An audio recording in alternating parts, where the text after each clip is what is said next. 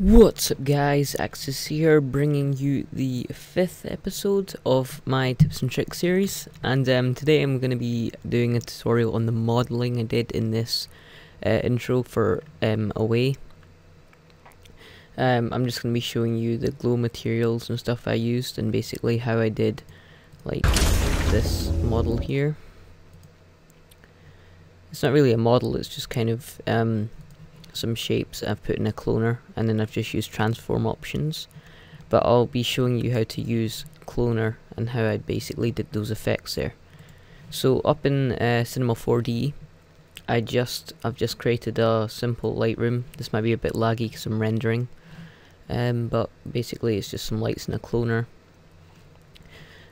So first off, to create the I think I'm gonna create these first, because these were probably the hardest to create, or they took the longest at least.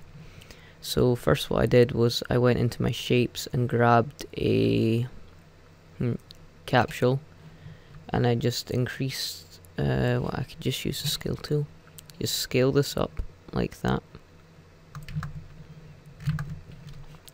I probably had the height a bit, maybe, yeah, height a bit higher. And then, yeah, that looks about right. And then what you can do here is you can either put this into a editable object and then select parts and push it in. But what I'm going to be doing is I'm just going to get it into a bool. So select your bool, put your capsule in the bool, and then grab a cube. And then just make sure that's in the middle, and then I'm just going to drag this, in fact I'm going to increase the X so it's like this.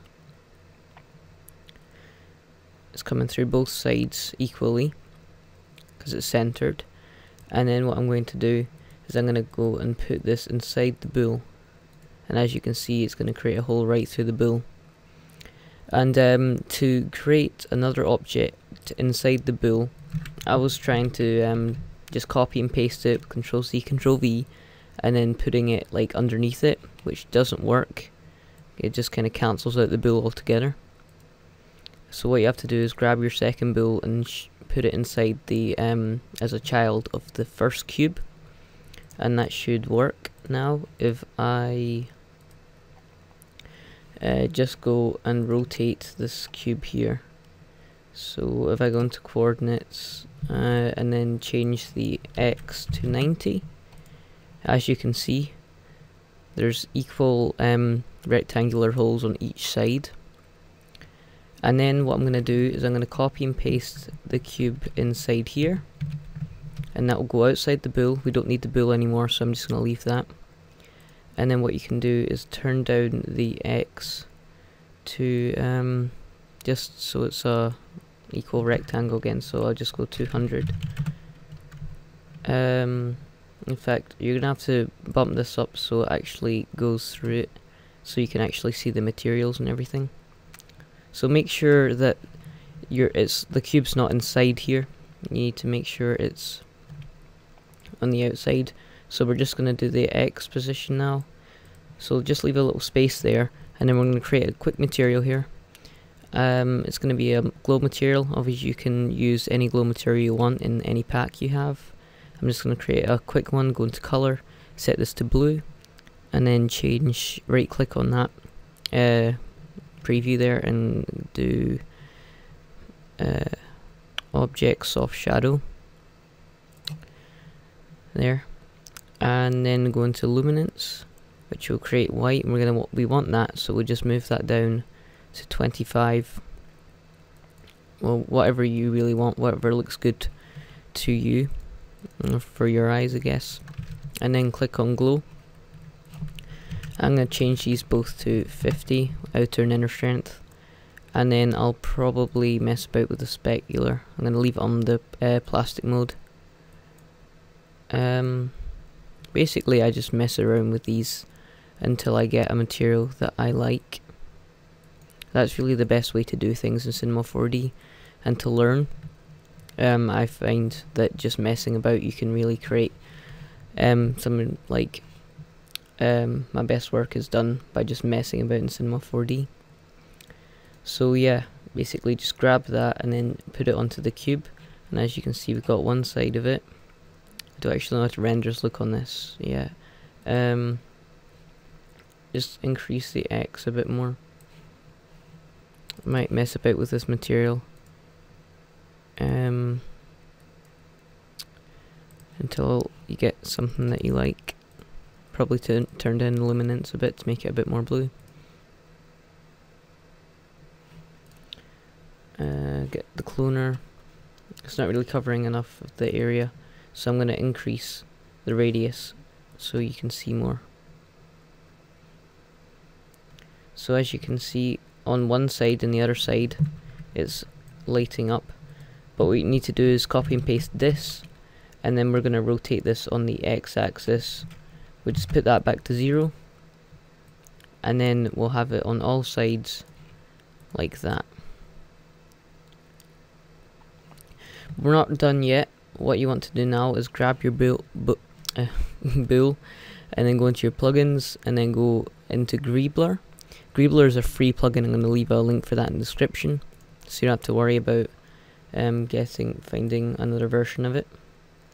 So once you've got that, put it inside the Greebler, get the bool, put it as a child of the Greebler, like that, and just go into base, and I'm going to increase and just mess about with some of the effects here and some of the parameters.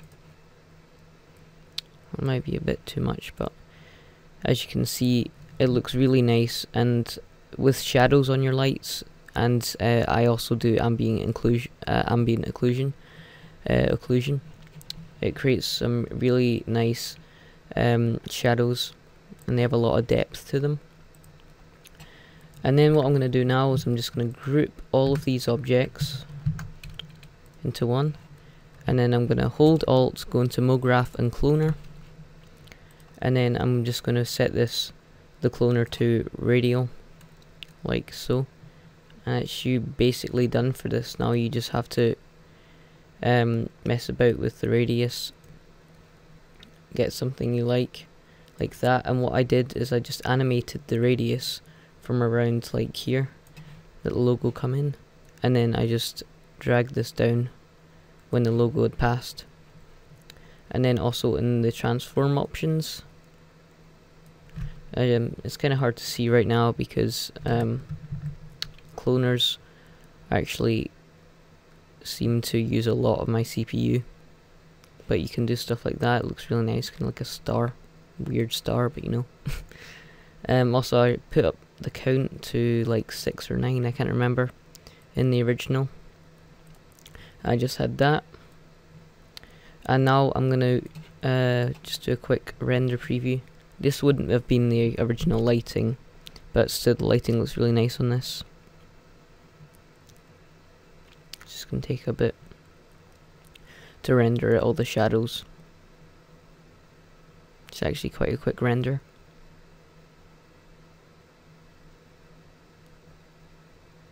So there we go.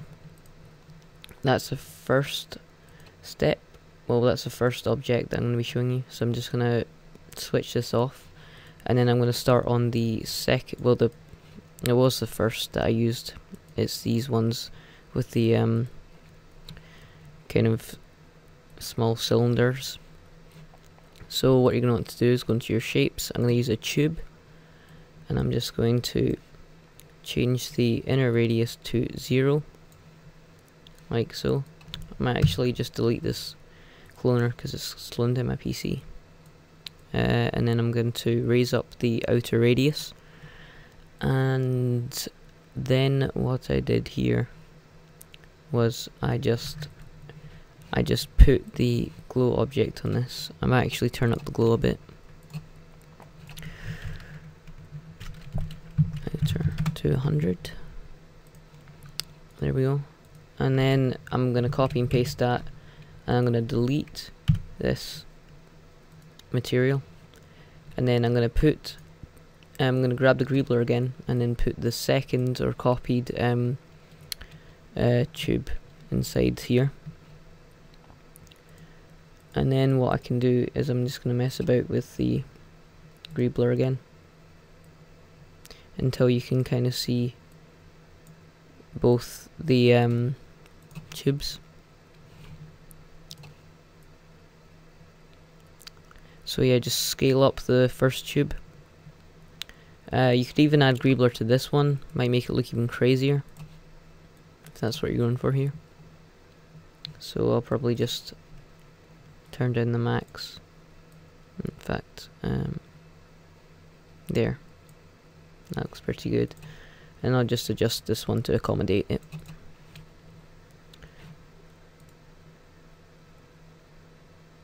And this could be like kind of like a launch pad or something, I don't even know. But you can create some really cool stuff with greebler. As you can see, it doesn't look amazing because I haven't textured it all. Haven't textured the glow or anything. Once you do that, it looks really nice. And then obviously just add this, just put this in a null by doing Alt G. And then select that, go and press Alt, MoGraph and Cloner. And that will put that as a child of the cloner. And once again set the mode to radial. And then basically how I did the ball effect was I just left it like that. And I made it kind of go on evolutions on the Z rotation here, as you can see. And I just animated that over a certain amount of time. And then once it was all done, I opened the I changed the radius, keyframed that out when the object, well, the logo was going through it. And I also made these flat, so they kind of overlapped a bit. And then also I'd turn up the count a bit more. So that was basically how I did my models for my away intro. So I hope this was really helpful because a couple of people have been requesting it on Skype and stuff. So yeah, thanks for watching. I've got a motion pack out now. I'm putting it down by half price this week, so if you want to go and pick that up, it's only £2.50, which is quite cheap actually compared to some motion packs out there. And I'm going to be updating it over time, obviously, with like Lightrooms and materials, which I haven't added yet, but I'll just email that to whatever email you're using as your PayPal. So yeah, thanks for watching. Remember to like and comment some more suggestions for tutorials, and I'll see you guys next time. Bye.